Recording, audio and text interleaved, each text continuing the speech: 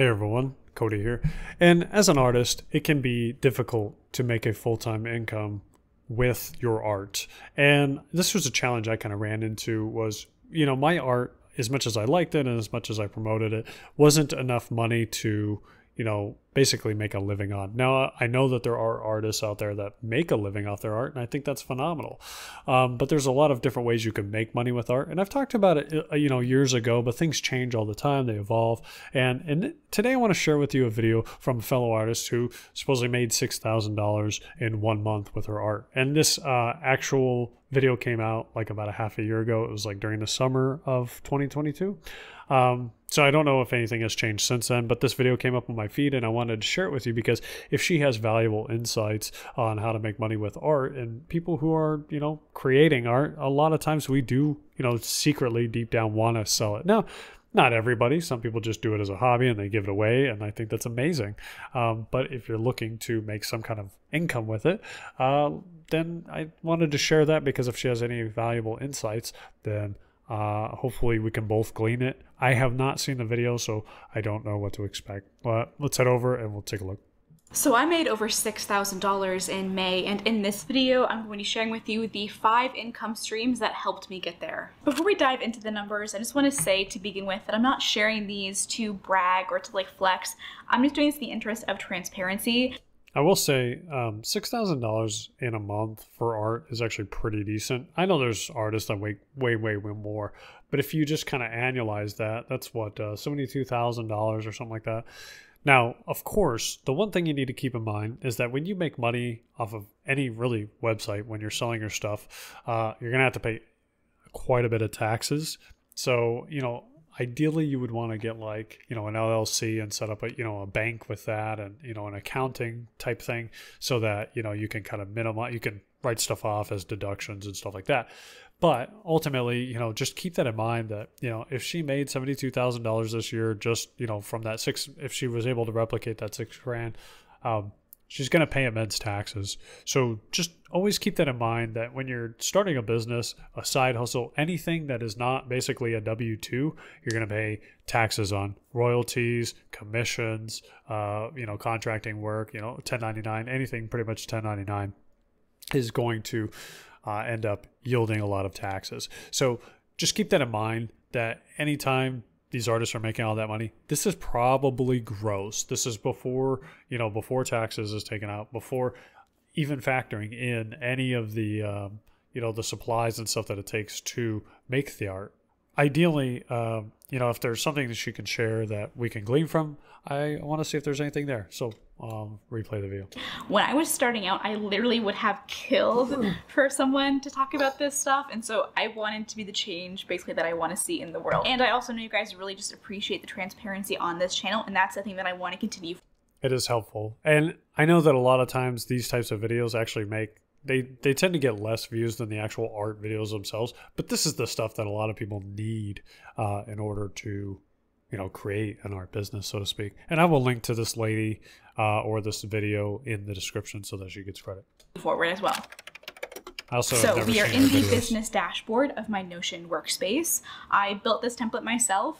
If you're not new to the channel, you'll know that I love Notion. It is my favorite thing that I don't know what that is. Have on my computer. I just use it every single day to keep track of literally everything, and I find it really useful. So we're going to be down here in the revenue streams part of my business dashboard, talking about the income streams that I used this past month. So the first income stream that I want to talk about is actually YouTube AdSense. So I've been posting on YouTube for 2 years and I'm monetized. I'm finally starting to make some money. And in May, I made $1,442.91. Now, this is money that I made in May, so that I actually received from Google AdSense. If you don't know, Google AdSense revenue is 1 month delayed. All right, so a couple things. First off, that is actually how I actually made probably more consistent money from AdSense than I did from selling the paintings. Because, if I sell one painting, every few months for a couple $100, I was actually making more in AdSense than I was from the paintings. So YouTube AdSense is, it is legit. Now, you have to get a lot of views for AdSense to really make a lot of money. unless you're like in a really high CPM niche, like, you know, if you're in the finance niche, you can make a ton of money off the ads because of the type of ads that they show to people. But, you know, regardless, you know, YouTube is a free thing that you could set up. So you could set up YouTube for free and make money off the ads. So it's like, it's almost like it's asymmetrical. It has an asymmetrical upside. So if you set up a channel and it makes no money, you know, you didn't really invest in anything. I mean, maybe you invest in a camera and a mic or something like that, and, you know, some supplies to record. But YouTube, you know, is just, it's massive, and you can make money on the ads, and there are people who make a full-time income just from the ad revenue alone. But they're pulling hundreds of thousands, if not millions of views every month. So just keep that in mind. But, you know, it's a very real way to make money. So if we're actually counting the money that I earned in May, that I actually like sort of generated in revenue, that would be $3,529.79, which is significantly higher. But because it has that 1 month delay in terms of payout, the money that I received in May from Google AdSense in my bank account is actually the money that I made in April. Does that make sense? It's a little bit confusing, but yeah, that's basically how that works. Right. So I made a little bit under $1,500 in May from Google AdSense, or sorry, I received it. I'm sorry about the terminology. And then for my online shop, I have a couple of products. They're mostly digital. I'm currently in the process of moving cross country, so physical products right now are kind of a no-go, though I do offer that on my Patreon. But for my online shop, I made $1,138. Okay, so I don't know if she's going to talk about it more on her online shop. I'm assuming it's probably something like an Etsy shop with digital downloads. Again, I've never seen this lady before. This video just popped up in my feed, and I thought it'd be a great topic to cover. But this is a huge thing. Like, it blew up during COVID. People would just make these, they'd make like these templates for things, right? So maybe it's a Cricut template, or it's like a coloring book template, or, you know, it's a party invitation template, right? They just come up with templates for things, and then they sell the template on Etsy. So it's like a digital download. People could just download it right from Etsy after they buy it.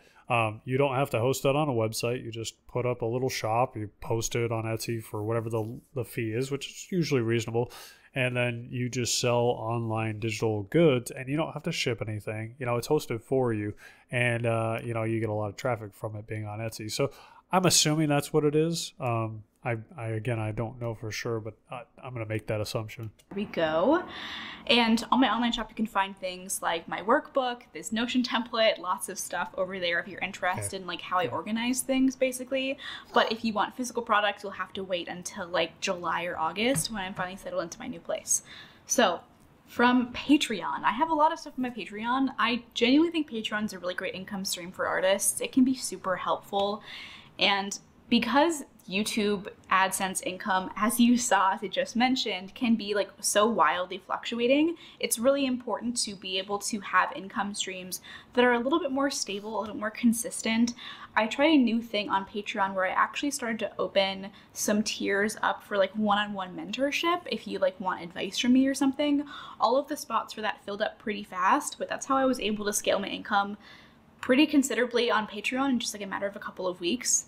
And I didn't even like publicize those tiers. They were just, I think people really wanted. And so I offered that. And I think that kind of product design, like thinking about what do people want from me, how can I give that to them, is a really good way to scale your income as an artist and just in general. So from Patreon, I technically made $451, but Patreon took like 60-ish of that in payment processor and platform fees. So I actually took home $383.11. Okay, it's not nothing. I think that if she's going the route of, you know, coaching or consulting, she could probably make a lot more if she's a successful artist. But, you know, this is how a lot of people nowadays make a full-time income, is teaching people things as opposed to doing the thing. But Patreon makes sense if you have, if you can give unique content to, you know, that's not just out in the world, basically. If you can give something unique that's a little more like detailed or personalized, Patreon makes sense. Although I did see that she had another video that's more recent than this that said she was leaving Patreon, so I'm not sure what the thing is for that. Maybe it's the fees, or maybe it's guidelines or something. I'm not sure. So the sum of what I've made so far totals to $2,964.02. But because I have an audience here on YouTube, I'm able to take in sponsorships. So in May, I actually wrapped up a long-term 3-month deal in terms of a sponsor, and from that, I made $2,250. Let's go. That's insane, dude. 2,000 for an art channel? That's, I mean, it's not, you know, crazy mind-blowing numbers, but $2,000 for a sponsorship for 3 months, bro, that's amazing for a sponsorship for an art channel, because a lot of times art channels are kind of like a niche thing, you know, whatever, but YouTube sponsorship for that is that's insane. But this is proof that sponsorships are legit. Now a lot of times they have, like, you know, maybe strict guidelines on what you have to do to promote the product, but you know, as long as you abide by that and you guys are both open and you're in agreement on, you know, the terms, that's pretty dope, dude. 2,000, I respect it. So that brings us a little bit over 5K. Now she said it was a 3-month deal, so I guess that would break down to about $700-800 a month, a little over seven, yeah, probably about $750-ish per month, which, hey, I mean, that's not terrible. I respect it. And if you're interested in learning more about sponsorships in general, I highly recommend that you go and listen to my podcast. My co-host and friend Al and I are actually in the process of making a 3-part series on sponsorships for artists on YouTube and social media in general. So I would highly recommend that you check that out and go ahead and subscribe to the podcast channel if you want to learn more about that. But okay, last one. This is freelance stuff.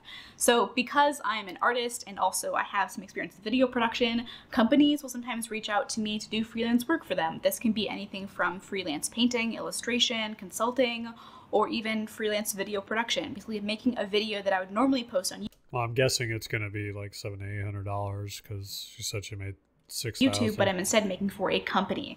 And even just aside from that, I also have video editing experience, which means that I can edit other creators' videos here on YouTube, and I actually have a couple of clients that I do that for. So in May, I made $2,040 from freelance work. So that's essentially, wait, is that right? That can't be right. I'm sorry. This is genuinely totally unscripted. I thought this totaled up to $6,000. Okay, well, so she made $7,000. That's insane, dude. Freelance work, especially if it truly is 1 month's worth of work, that is insane money. But I guess it's 7. Fun little twist for you there. So yeah, that's essentially how much money I made from my business last month. If you are interested in seeing how I was able to scale my income, I have a whole playlist of these income reports that I've made over the past couple of months that you can watch right here. And with that, I hope you have a great rest of your day, and I will see you in the next one. All right. So like I said, I will link to this video or the channel in the description, so you can definitely go check those out, because, you know, as an artist, that might be very beneficial to you. That was kind of one thing that I never really got, because my channel isn't, you know, it's not tiny. It's pretty small though, compared to someone like her. I think she has like a couple 100,000 subscribers, or a few 100,000. So for like her, she has a much bigger reach. So you can get sponsorships even being a small channel. If you have like 8,000 subscribers like I did, you might be able to get like a $500, you know, sponsorship, which is not nothing. And I even remember watching a video that Good Mythical Morning did with Colin and Samir, where they said they asked a company to sponsor them for $300 just so they could say they were sponsored, because there's this appearance of, if you're sponsored, then you have some kind of reach, right? So ultimately, like, I think you could probably go about it. And if you have, you know, 5-6 figure amount of followers, you can probably get a decent sponsorship. It may not be great, but it's a start. So that's pretty much it. The one thing she didn't really talk about, I'm going to go back a little bit. I won't put it on screen, but she didn't talk about the affiliate marketing aspect. And I know that if you're affiliate marketing for Amazon, that those numbers are hit or miss. Amazon's commissions aren't very high. Sometimes they're like maybe up to 10%, I think, for like electronics or something, but it fluctuates, and they've actually lowered them over time. But there are some people who promote other things, other companies or other products or courses or whatever, and they can make, hundreds to thousands a month just in affiliate marketing. Affiliate marketing is very like fluctuating though, so it's a little harder to kind of nail that down and specify exactly what it is that's, gonna work for you. But it's basically easy work because you just sign up with the affiliate program and then put the links, in your description of your videos. So it's almost like free money, because if nobody clicks on them, then you're not any worse off if they didn't. And if they click on them and they buy something, well, you made extra money without really doing that much work. So affiliate marketing is probably another way that, you could go about that. Amazon is probably the biggest place to promote, but depending on what your niche is or what you're trying to promote, you could go, elsewhere to other things. But ultimately, I am kind of blown away actually by these numbers. And 7,000 again is not just like, it's not like life-changing income per se, but it is, a lot of money for an artist. And I think that, seeing some of these numbers, like $2,000 for a YouTube sponsorship, that's awesome. $2,000 for freelance work. Yeah. And that's the thing, is like, if you can pick up skills that you can, you can create your own art, but maybe that doesn't catch on right away. If you can use your time and skills to help someone, to help other artists, or, to basically do kind of side gigs until maybe you were waiting for your art to take off, you can bring in more work, doing stuff for other people on a paid basis, as opposed to just trying to only sell your art, which it takes time. It takes a lot of time to build up a following and to make people appreciate what you're doing. People don't just appreciate it overnight and you're an overnight success. That like never happens. And a lot of the people who are overnight successes were working for a very long time before they, just kind of caught on, and then overnight, it took off. But, there was I don't know if it was a famous musician or, athlete. I think it was a musician. And someone was like, "Oh, how did you become an overnight success?" And I'm like, "Well, it took me 7 years to become an overnight success." Basically just saying that, it doesn't happen overnight. It's just, you have all this work and then suddenly it just catches on. So ultimately, that's it. I hope this video was helpful for you. And like I said, you can check out her channel. I will put the link in the description. And that's about it. I'll see you guys in the next one. Peace.